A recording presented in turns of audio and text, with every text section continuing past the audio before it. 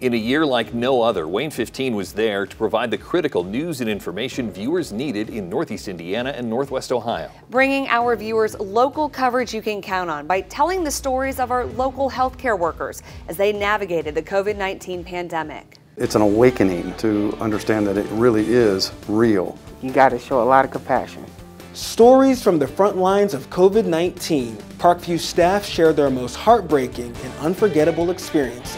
And expressing our gratitude to hospital workers during Hospital Week. May 9th through the 15th is National Hospital Week. Along with students and faculty at IU Fort Wayne, we want to say thank you to healthcare workers everywhere for helping us get through a difficult year. Thank you. Thank you. Thank you so much. We really appreciate you guys for dedicating your time and effort into keeping our community safe. Thank you. You took on a lot within this last year, and you did it with nothing but grace and strength. You're pretty cool. From all of us at WANE 15. Thank you. Watching the skies throughout the year as severe storms impact our viewing area in late summer. It's been a dangerous day of severe weather across the Midwest, and tonight those storms move through our area. Take a look at what we're tracking. I was sitting in my rocking chair watching TV, Channel 15. We have team coverage of tonight's severe weather and some of the damage it left behind. Police got a call about a tipped over mobile home, as you can see. Brought the tree all the way up onto a fence, onto portions of the roof here. Cleanup continues in one of the hardest hit areas. It hit all at once. And again during a snowy February. A major winter storm hits the area, and WANE 15 is there. Slack Park in Huntington. Just what we have been forecasting. Bringing you vital information. WANE 15 has team coverage. Dangerous and treacherous. These roads are very messy. You can't see the painted road lines. Keeping you safe. Giving you a live look at the road conditions. And keeping you informed. I'll show you how to get your car unstuck out of. When the weather turns, turn to WANE 15. On the air and online. Local coverage you can count on. When COVID-19 forced the cancellation of Fort Wayne's biggest holiday celebration, WANE 15 was there to light Santa and bring our community some much-needed holiday joy. And to create a holiday special showcasing the rich history of downtown's lighting display. The Night of Lights is one of Fort Wayne's favorite holiday traditions, and while the COVID-19 pandemic has changed a lot this year, the sights and sounds of this downtown classic continue to endure. All of the lighting displays you know and love are up and lit, and they'll stay lit throughout the new year. Now, since we can't gather together as a large group to celebrate the lightings, we'll do our very best to show you how it all came to be, starting way back with the Christmas displays at the Wolf and Dessauer department store. While WANE 15 sports team explored the rich 100-plus years of baseball history in the Summit City.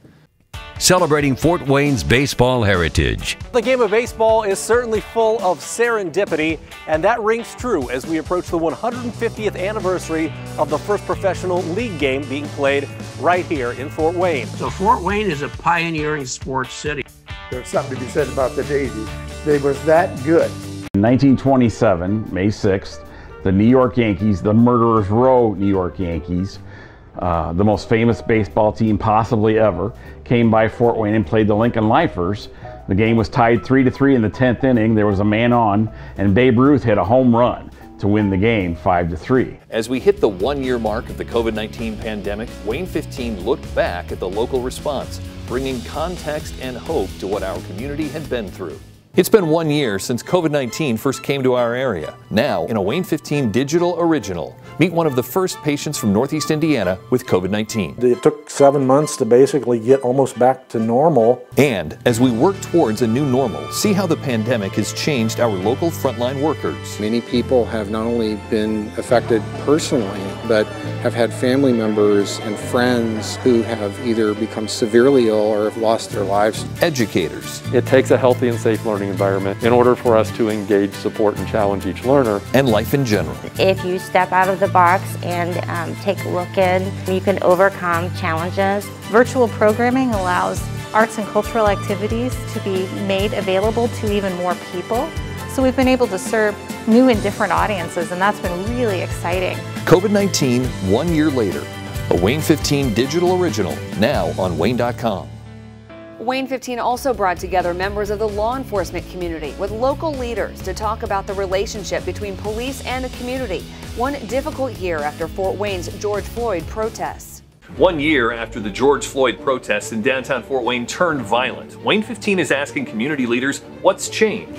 Join us for Focus 15, Police and the Community, a special live stream on Wayne.com. Dirk and I will moderate a panel discussion of community leaders, law enforcement officials, protesters, as well as elected officials. Our panel will also be answering your questions. Thanks for joining us for Focus 15, Police and the Community. Asking the tough questions. It's the police and the community. It's and.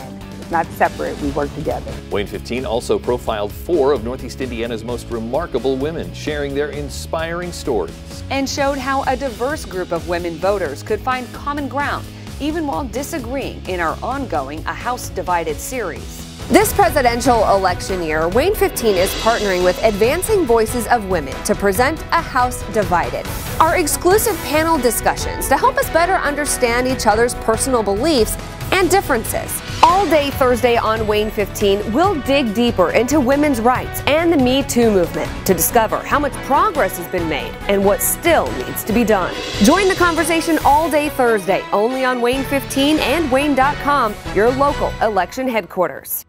In an unprecedented presidential election, Wayne 15 was your local election headquarters. Wayne 15 is your local election headquarters, bringing you live team coverage as the Vice President visited Fort Wayne from touchdown to takeoff. In Indiana, we do 2 things really well. We make things and we grow things. With an exclusive one-on-one interview. I didn't want to miss talking to Wayne. On November 3rd, vote. And then join us for election results as they come in, on air and on Wayne.com. We'll have live team coverage highlighting the local, state, and national races that impact you with expert analysis throughout the evening. And as we cast our votes during a pandemic, I'll be at Election Board headquarters watching for any voting issues that may come up on Election Day. On the air and on Wayne.com. And our annual Founders Day of Caring project, Wayne 15 went big, partnering with the Community Harvest Food Bank. The response from the community was overwhelming. Viewers brought over 10,000 pounds of food to the TV station during the one-day food drive. Right now, 1 in 6 Hoosiers are food insecure. And with your help, we can all make a difference. Wayne 15 is proud to partner with the Community Harvest Food Bank for a food drive on Thursday, June 17th. We'll be collecting canned goods, boxed meals, and other items as you see on your screen here at Wayne 15 from 7 a.m. to 6 p.m. Collected food will be donated to Community Harvest Food Bank and distributed to those in need in our community. So help us help those in need and bring your donation to Wayne 15 this Thursday.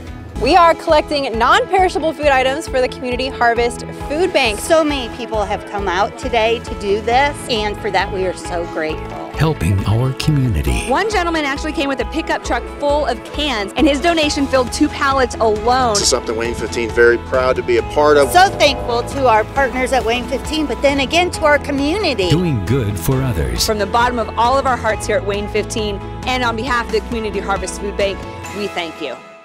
Committed to our community. This massive building in Rossford, Ohio is very similar to what we can expect to see along US 30. We got exclusive access, a look inside the building.